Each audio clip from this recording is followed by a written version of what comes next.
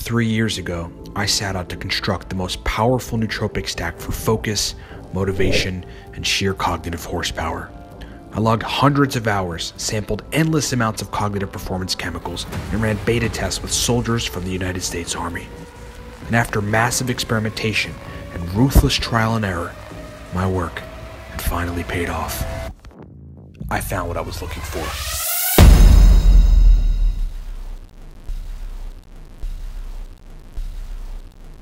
One of the things we always say is that verbal fluency is probably the best indicator of good brain function. If you have a person that's verbally fluent, or if you know, you can identify like after you've taken a nootropic or at any given time of the day that you're super verbally fluent, then you know that your brain is working very well. One of the famous things that Dave Asprey says, the biohacker who invented bulletproof coffee, is that you shouldn't have to hunt for words. You know, if you've got problems with verbal fluency, there's a problem. If you're sitting there like thinking of something like, yeah, what's that person's name? You know, everybody has those moments depending on who you are, what age you are, and other things, how much you slept, where you can't remember things, you can't remember people's names, etc.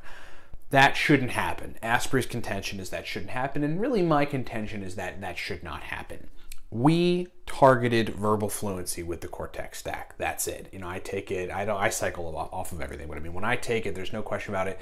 It is the best stack for verbal fluency on the planet, to me. You know, and to a lot of people that take it. And one of the standout effects that people report on it when they send us emails and say, we love the product, we bought the product, you know, it's making me function better at work, is verbal fluency, right? People that are terrible at it previously, they just like have an issue formulating sentences, are not great at it, they're not fluid in their conversations, are like, man, I'm on fire, I love it, I'm a new person because of it.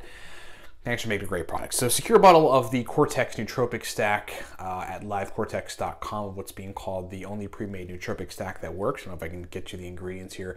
We're actually going to divulge the quantities, but we're looking at uridine monophosphate, Cdp Choline, a little bit of artichoke extract and Bacopa monnieri, but the thing to focus on is the combination of uridine and Cdp Choline, particularly targeting neurogenesis, phospholipid synthesis, neurite outgrowth, dopamine release, and a bunch of other very, very cool things. That's why this is not only a stimulant, but a very functional nootropic compound that a lot of our users are saying is close to a natural form of modafinil. Their words, not ours. Secure a bottle of the Cortex stack at livecortex.com.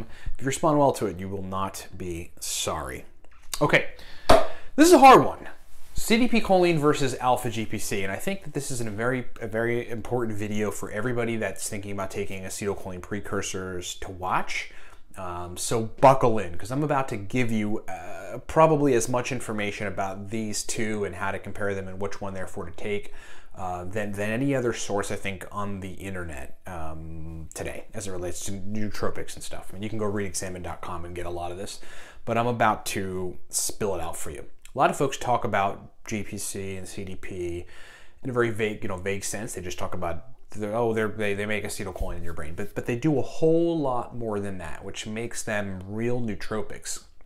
You know, Cdp Choline and Alpha Gpc are both one of them. I mean, I think they're both some of the most profound nootropics there are, besides like the racetams and Noopept. Modafinil is a nootropic, you know, and a lot of other things. So here's the deal. First of all, which is better, Cdp Choline or Alpha Gpc? I think the answer is it depends. And you know, my answer is I don't know, but you have to look at it from the perspective of what do you want from the compound. Let's start with Alpha Gpc. Alpha Gpc does have and induce a higher choline quantity in a brain, in the brain of a user. You know, it's like something like 46 or so more percent than something like Cdp Choline in inductions of the neurotransmitter, the neurochemical acetylcholine. So there's no question about it that it contains more choline in it than, you know, an equal dose of cytidine 5-diphosphylcholine, which is the long name for Cdp Choline. Alpha Gpc also helps the brain to synthesize phospholipids, phosphatidylcholine, and I think a few others, which is, you know, makes it comparable to Cdp Choline, because Cdp Choline does that too, but in a more significant way, which we're going to get to. Alpha Gpc, for those of you who lift weights, also, you know, there's like a sort of dose dependent and dose response of the increase in growth hormone. People that take Alpha Gpc. So, I mean, if you were thinking about needing growth hormones circulating around in higher quantities than usual, then alpha, and so like you want to get a nootropic benefit and you want to go, and you have a workout later on in the day, Alpha GPC would be a good shot. See, it all comes down to what you want to use it for. Alpha GPC has notably and noticeably positively affected the brains of Alzheimer's patients. Alpha GPC has been demonstrated to be able to attenuate cognitive decline in people that maybe aren't showing signs of dementia, but or at least don't have dementia, but might be showing early signs of that. Alpha GPC, no question about it, prevents the sort of deterioration of the brain in relation to that. I'm trying to think if there's anything else about Alpha GPC that is particularly important. No, there aren't very many. There does seem to be an increase in dopamine concentrations after taking Alpha GPC. It is not considerable, but it does not appear to affect some of the other alertness neurotransmitters like epinephrine and norepinephrine. Okay, so that's essentially the gist of it. Popular stacks that have it are Alpha Brain. I think one of the Nootrobox stacks has it. I forget which one. And people speak very highly of it. You can take anywhere from 75 to 500 milligrams to 1,000 milligram doses. If you look at examine.com and try to study of it, the dose range is very, very high. It's 1,200 milligrams or above, or it's like 400 milligrams 3 times a day. I think that's what it is on examine.com. And so, pretty powerful stuff. I think it positively modulates the brain over time to where you need less of it. At least that seems like that is the case for me, because whereas I used to be able to take 200, 300, 400, 500 milligrams Alpha GPC, I can only really tolerate about 60 to 75 milligrams now. I think my brain has just gotten much better over the years. Separate video we're going to do. Taking nootropics, I think, does improve the brain, especially as we look at these mechanisms over time and things that might last a long time. So that's Alpha GPC. Cdp choline. Less choline, therefore less acetylcholine per quantity of it, per whatever 200 milligram dose of it or whatever, does increase the release of acetylcholine and therefore, and also the production of acetylcholine in the brain. Very important attention and focus neurochemical. That's very important. Increases phospholipid synthesis like Alpha GPC, but does so in a more significant way, specifically in phosphatidylcholine. But what is the addition of Cdp choline compared to Alpha GPC is that it's dopaminergic. It affects, I forget the word for it, but it affects catecholamines too. So it's affecting not only dopamine, but it's affecting epinephrine and norepinephrine and stimulating their release.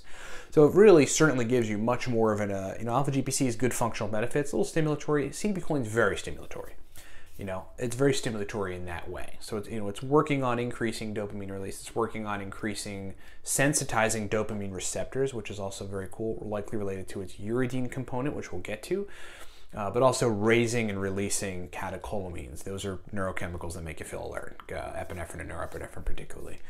So phosphatidylcholine synthesis, is pretty critically important for this one. One of the major differentiators, though, of Cdp choline compared to Alpha GPC that Alpha GPC does not do is Cdp choline donates its cytidine to form uridine. Perhaps the strongest differentiator, and what may lean Cdp choline to the better nootropic to choose, depending on what you're looking for, over Alpha GPC, is the conversion, really the donating of cytidine, which is part of the Cdp choline. It's like the C in Cdp choline, to uridine. Now, uridine is a very powerful functional nootropic. It's not just a stimulant. It'll improve neurite outgrowth in the brain. This is something that Cdp choline does. It eventually sort of partially forms Cdp choline. This is one of the things that Cdp choline does. It'll formulate uridine, which improves neurite outgrowth in the brain. It repairs and works on dopamine receptors. Uridine in combination with fish oil, B vitamins, particularly DHA in fish oil, and B vitamins and folic acid, vitamin B9, are essentially the constituents in neurogenesis and cellular repair. So that's basically the gist of it. You got a lot of similarities, less acetylcholine production, less choline per dose of Cdp choline compared to Alpha GPC. but it improves, and the release of catecholamines, epinephrine and norepinephrine particularly, also releases dopamine in an increased manner without really affecting dopamine concentrations, which is pretty cool. Also works on dopamine receptors, but then converts to uridine. And then it's got this whole secondary bunch of benefits like neurite outgrowth, and continuing to work on sensitizing dopamine receptors, increasing the density specifically to increase the signal strength of dopamine through those receptor sites, and because of uridine's work on neurogenesis and cellular repair particularly, and of course neurite outgrowth, in combination with B vitamins, DHA, B vitamins and DHA, it makes CDP choline a little more attractive for, at least in my opinion, for thinking about a super functional nootropic. One of my ideas over taking nootropics for 8 years is I like the compounds that do a lot. And I like the compounds that work on a myriad of systems and improve those systems, not just like a positive modulator of a receptor site like aniracetam and AMPA receptors. CDP choline like turns into uridine, works on phosphatidylcholine, increases acetylcholine, releases dopamine, releases epinephrine, norepinephrine. So it is really a compound, a nootropic compound that does a whole lot. So that's basically the layout. To put it simply, less stimulatory, but positively functional, like working memory, verbal fluency, these sorts of things, Alpha Gpc. Much more stimulatory with the addition of all these other functional benefits, verbal fluency particularly, and then working on legit improving the brain's physical function, like neurite outgrowth and these types of things, and then moving toward neurogenesis if you combine it with the right things, CDP choline. To put it more simply, because I just tried to put it simply and went a little further than that. Less stimulatory, more functional, Alpha Gpc. Much more stimulatory, and equally functional, CDP choline. That's what I would say. Is there a better one? Not really. Again, it depends on what you want. Sometimes I want to take nootropic compounds that aren't stimulatory. I just don't like being stimulated. I drank coffee, I'm fine. I slept well, I went on a run this morning, I'm good. I don't need to be stimulated anymore. I just want the benefits. And then sometimes I really want the stimulation. Sometimes I really want that extra bit because I've got a lot of work to do. My brain's a little sluggish at the time and I just want a power gear and get to work. That, my friends, is my explanation of the difference between, and therefore what might be better, of Alpha Gpc and CDP choline. We put CDP instead of Alpha Gpc consciously in the Cortex stack. But we did that because, first of all, yeah, CDP choline does work and go and partially become uridine, but then it does its own stuff too. But the combo of the two, of uridine and CDP choline, especially based on some of the stuff that I just said and more, was much more profoundly powerful than Alpha Gpc and uridine monophosphate by itself. So that is the lowdown. That is the rundown. Cortex X, scareaboutlivecortex.com. You're going to love it. That is the lowdown on CDP choline versus Alpha Gpc. There really isn't a better one. It all depends on what you're trying to get. Thanks for watching.